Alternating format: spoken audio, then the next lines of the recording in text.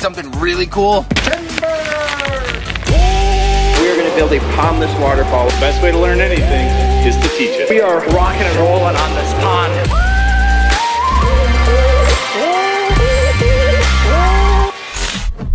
Hey, good morning everybody. It's Brian with Team Aquascape, and I am sitting in our beautiful, yeah, no, it's beautiful, our beautiful Aquagarden.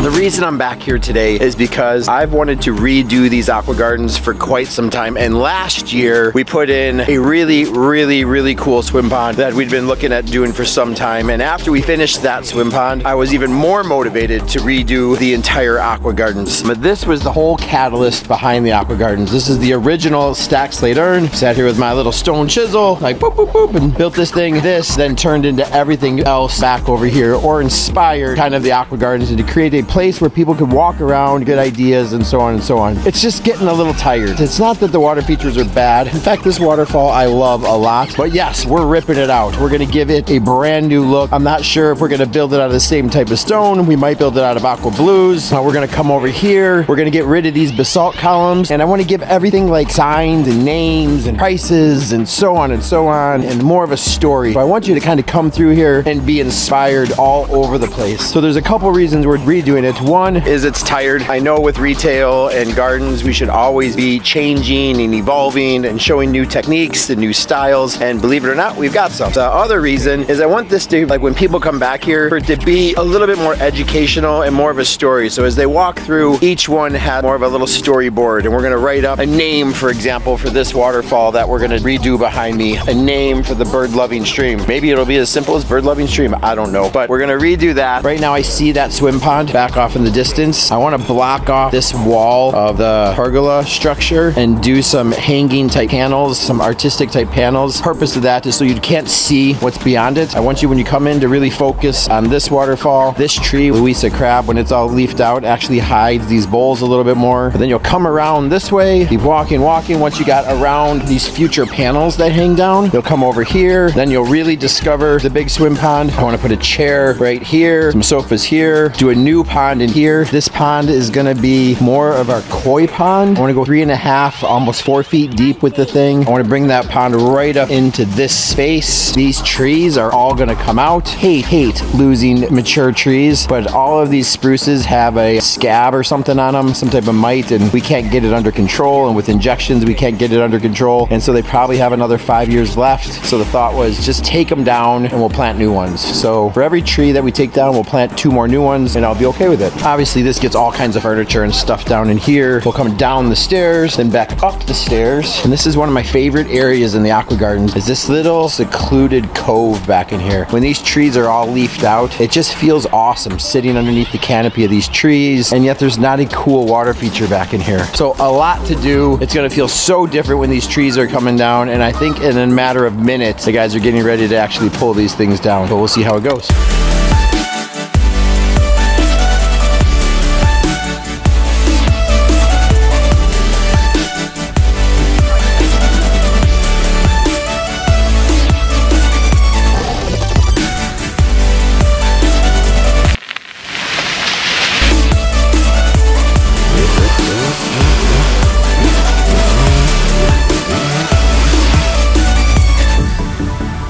So when it comes to building water features, inspiration comes from all over the place. The UK was such an awesome trip, and last week we didn't actually get the time to show you everything that I got to see. I thought it was so important to show you guys some of the different water features that I got inspired by, and hopefully it inspires you guys. It would have made last week's vlog 2 hours. So this week we're gonna put in the rest of my trip to the UK, which I think you guys are gonna love, because I get to take you on a personal pond tour just around Pond College, where there was over 16 different water features, and show you what inspired me to change our Aquagardens completely. And I'll have to tell you something, after 28 years of building water features, I still get inspired. There's things that are always kind of triggering my creativity, and Mark definitely triggered my creativity. I can't wait to show you guys what we're gonna do to our Aquagardens because of the way Mark's Pond College looks out there. Come on, let's go check it out. Hey guys, so are you ready to do this? Here's the thing, we're gonna do the pond tour now because it's not raining nearly as bad as they say it's gonna rain tomorrow. So I thought it'd be a perfect time to take you on the pond tour. Let's let's start off with number one. Awesome little Pondless waterfall. I just love it. I love the sound of it. This literally has like maybe a dozen total rocks in the whole thing. Really gentle flow. We're talking about a grade change that's less than 12 inches tall, and I think it's just incredible. So they stuck this one in just to show you what's possible with a DIY backyard waterfall kit. But love the flow of it, love the look of it. It's got a nice twist and turn, and it just looks incredible. The only bad thing about it is it's right next to the parking spot.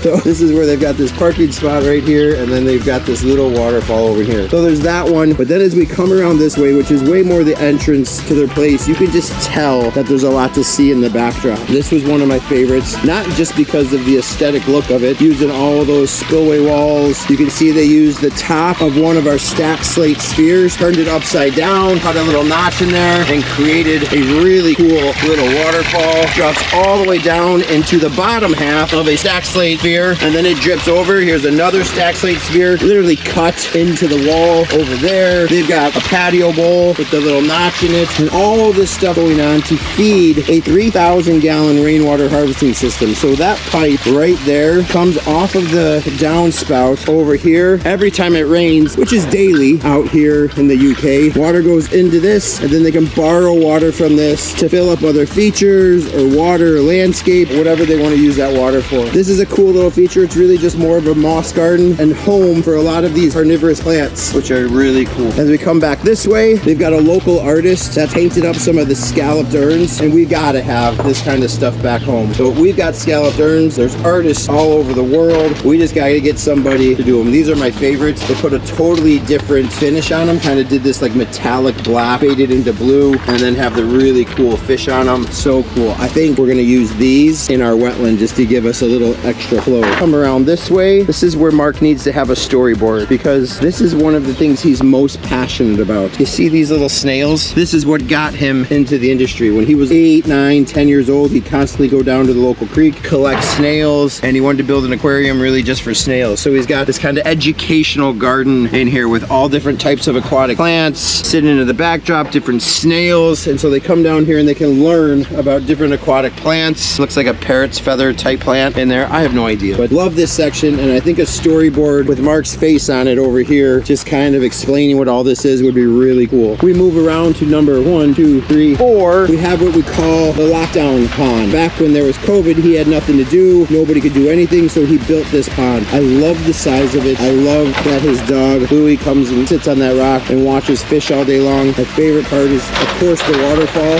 Really, really interesting rock in there with all that texture.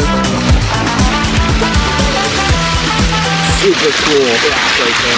Absolutely love it. Great sound. That's a 6,000 biofall, so people are always asking, how do you hide them? Once all those grasses come up over there, once plants fill in around here, you'd never know that there was a biofall back in there. So he's done an incredible job. In fact, all of these ponds, guys, like look at all the aquatic plants that are sitting down in here ready to sprout up again. This is, I don't know, it's March, beginning of March. And if it looks like this now, just imagine what this place is gonna look like in another month. Let's continue the journey. We come up this really cool deck staircase, almost a boardwalk type look. As we get up this way, I want you to turn around, come this way, not focus on what's off in the distance. We come around this way, and we come over here, and Mark's wife single-handedly built her own little aquascape feature. So she dug this pond. This is a 4 by 6 foot little pond, a cool little waterfall. Comes up like so.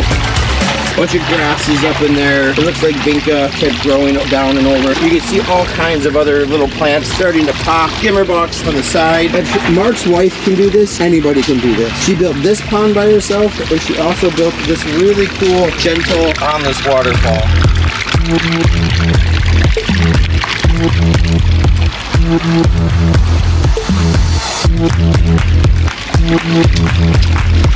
Love it. A great little bench. We sit down on the bench. We really get to enjoy this space that much more. Now, normally I would show you my favorite spot to the end, but it's not at the end of the journey. But I am so inspired by this space. I think this little Japanese garden, this little Zen cave they have back in here is so incredible. I'm so inspired to do something like this back at Aqualand at some point, and it'll be fun to do and just be a blast. But as you come into this space, you can't help but pay attention. Like the big rock back there draws you, and the way they they've raked out all the gravel, that kind of Zen garden. And then you come up this way. As you get to this point, you notice a little waterfall here, and it's a negative edge pond, all fed by this weeping moss wall. It is so awesome. But look at how cool this is.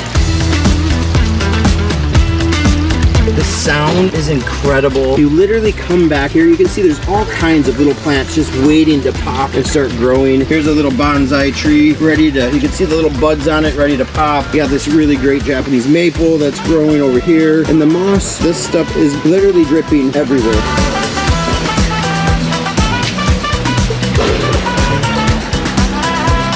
So cool. And then of course it all comes down to a really simple pond. Elegant, there's a couple fish down in there.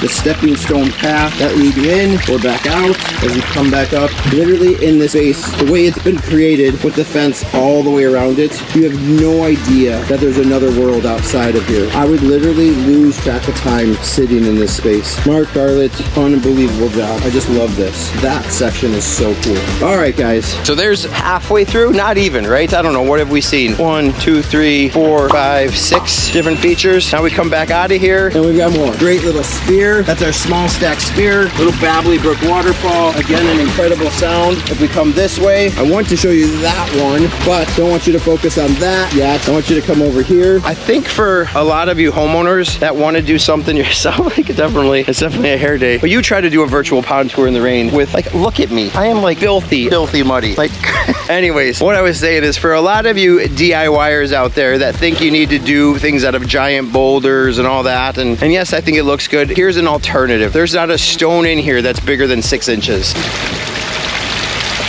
But here's what it looks like close up. Great little Babbly Brook waterfall, and really try to focus on that sound.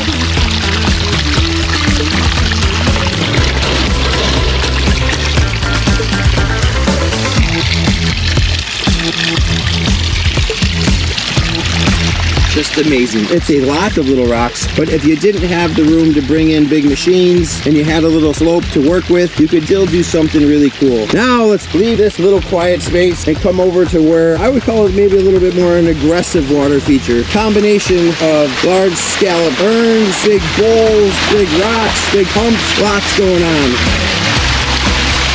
So look at this waterfall. That's actually a piece of a scalloped urn sitting back in there, which is the headwater. Again, that plant and everything else coming to life really soon as that continues to grow and hang over. Looks like there's some catnip or something back up over in there. It'll continue to creep over. All kinds of creeping thyme sitting amongst the edges. We've got this big scalloped urn. Decent flow coming off of it, always my favorite. The spillway bowls dropping different water. And then I love this waterfall here. And I don't love it just because of the way water is dancing all over it. I love it because there's a cool waterfall back in underneath it.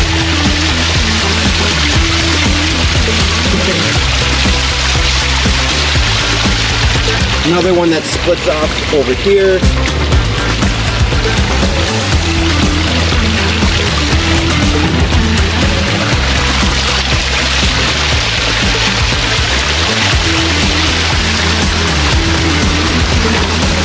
And then, of course, the sound of this one.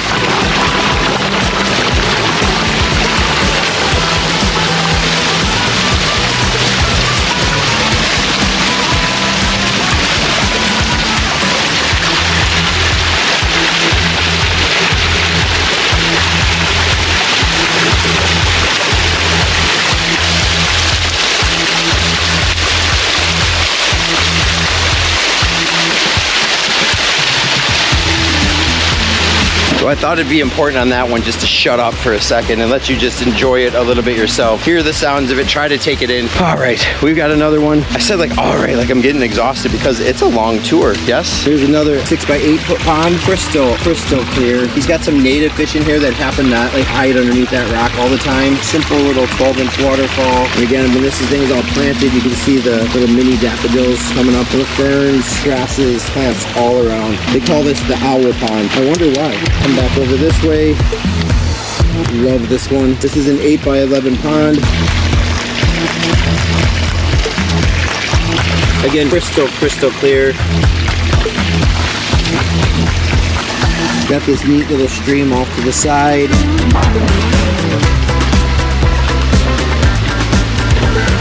Come over here, we got our spillway bowls. We replaced the top one with a fire bowl, which just looks great. We've all seen the stacked urns before. I feel like we're at number 15.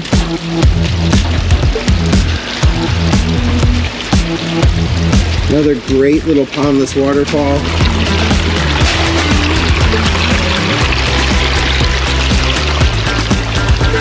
Those of you that don't know John Adams with Modern Designs out of Tennessee came out here last year, gave Mark a hand for the same Pond College place over here, did this, and I think it's just incredible. John, great job, buddy. It's so cool.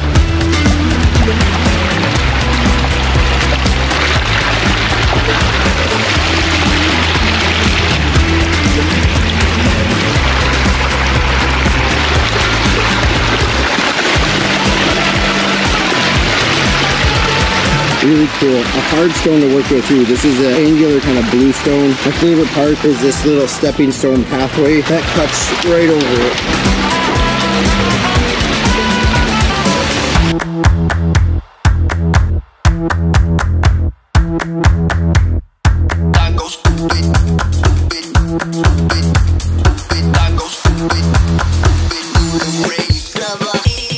So what did you guys think? How awesome was that to see all those different features out there all in one place? I can't tell you which one is my favorite feature, but it was an awesome experience. I hope you guys enjoyed it. Tell me which one was your favorite. I don't know what you guys thought, but I came back super inspired. So inspired by everything we did over there in the UK that I came back here and I wanted to change every design I wanted to do in our own Aquagardens. I had big plans for this pond or this feature or that feature. I threw all that out the window because of what I did in the UK. Those stacked slate walls worked so awesome, and for years I've been dreaming of trying to do that. In fact, so inspired, I sat down and I had to start drawing right away. So I came up with a design where we're gonna create a koi pond just using those stacked slate walls. And of course our own little touch with some big boulders and this and that. When we're doing those stacked slate walls, you can't just randomly put them in there, which is kind of what we did out at Mark's. Here I wanted it to be really tight, really cool, and I actually wanted to inspire you guys to try doing it yourself. So I drew it all up knowing exactly how many walls and where they're all gonna go. Instead of showing you guys here, let's take this thing back to the Aquagardens where I think it'll make a whole lot more sense for you and probably for me. The other reason I wanted to rip up some of the Aquagardens is because last year, if you remember, we built a pretty epic swim pond over here, and the swim pond was so nice, I didn't feel like the rest of our features matched up with those. So I always want to kind of up the game and change things, and I know a huge part of retail is constantly letting your features and your exhibits evolve a little bit. With the combination of doing that last year, going to the UK, and always wanting to kind of revamp the Aquagardens, we start with this feature here. I want to take this whole area, you can see right here, this is the pergola that we're standing underneath right now. I want to bring stacked slate walls right up next to this edge here, and then around that Mugo pine, that one there. We're going to do some curved stacked slate walls, then we'll do some other ones underneath the water. My skimmer box is going to sit someplace over in there. Right here, stay there. Here, there's gonna be a really cool Japanese maple coming over. Then I want a big, tall waterfall over there. When I say big, like if I can pull off like 3.5, even 4 feet tall, just a big, simple drop coming down, it'd be perfect. We got a wetland filter going in over here, kind of an intake bay over here, and then plants. Now you can see we've ripped everything down. The guys got busy. When I said, hey, I want to redo this, wasted no time, came in here and ripped all these trees down to give us the room and the access. Look, they even ripped a part of the fence down back over there so we can get in here and do this. With this getting redone, we also knew we needed some space. So let me show you what else we're gonna do. Come on. So you guys see this crushed stone right here? I love it, but it tends to kind of carry with you as you walk through it. I love the color of it, but we're gonna actually get a price and redo this whole thing with a blue stone patio over here that will actually cantilever out over our stacked slate walls right in through here. So it should just tie right in with the rest of that. It'll look great. While we're doing that, same guys that are gonna do that are giving us a price to redo this whole pathway, redo this wall, pop these big boulders out of here because I love these big rocks, just not right here. This whole wall gets redone. We're gonna kind of come back into this section and even do a little bench, kind of a little seating area back in here so we can look at this. And then if you keep coming this way, you can see what I told the guys to rip everything apart. They literally ripped everything apart. So there used to be a group of 5 basalt columns over here. We're gonna do a group of 7 with our new artificial basalt columns and a little stream that kind of meanders down in here. Maybe. I know we're gonna do a stream. I want to do like a bird-loving stream that starts all the way back in here, kind of twists and turns and gently moves down through here. When I say bird-loving stream, it's got to move really slow. Just kind of that babbly brook, and this is the topography that we're looking for to achieve that. The other thing we're gonna redo, clearly, this has to turn into something.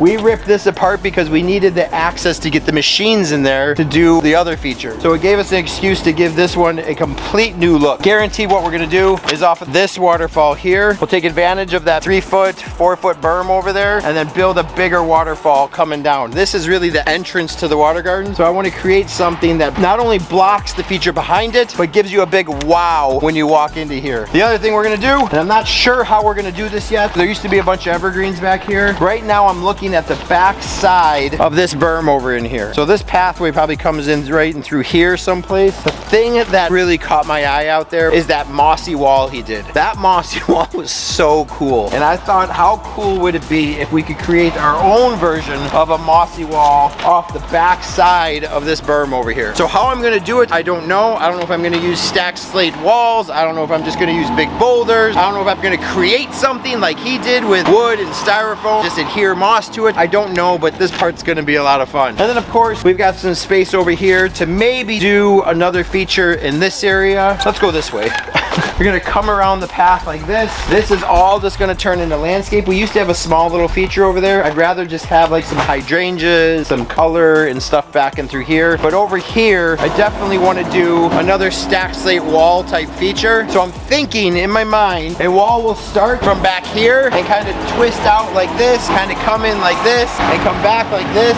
Continue to just kind of go, and tie right into whatever I wanna do with that mossy wall back over there. The idea behind that is when you're sitting in this space, just so awesome. When all these leaves fill out back in here, get some height back in here. So again, I can't see what's back over there. I don't want to see the koi pond from this space. So these walls are going to get about 6 feet tall, so I can't see over them. And then we'll get them running. It'll look awesome. You come this way, I got one more surprise for you guys. So I told you there'd be one last surprise. And believe it or not, it's changing a little bit of what we did with our big recreational swim pond back here. Thing we're going to change the most with this is not the design, but what's inside. My original idea was just to see like 9 or 10 of these giant koi swimming around. And Greg, you know, the pond guy, the owner of this whole place over here, totally trumped me once again, and I don't disagree with him. He said, Brian, you know what'll look cooler than 9 or 10 large koi? How about 700 tosai, baby koi? These are 1-year-old koi we're gonna put in here. And so he wants to try to recreate that whole thing where, you know, hundreds and hundreds of fish come up and all eat from you at once. So we're gonna get 700 baby koi, someplace around 4 to 6 inches in size. Get these big guys out of here and put them in. But I think before we do that, we've got a couple other things we need to do. Next week, watch how we actually take you through the step-by-step process of getting this thing crystal clear, because right now it's crystal clear, but there's a little bit of string algae on there. So Chris is gonna take you through the step-by-step process and how we clean this big giant thing. So make sure you guys tune in next week to see how we take care of this, and keep following us week after week after week, because I don't know when I'm gonna get started on all of that other stuff. Hey guys, until next week, thanks so much for watching. Tell us what part of the video you like the most, and we'll do it again next time. You know what to do. Like, comment, subscribe, tell all your friends, and we'll see you soon. Bye.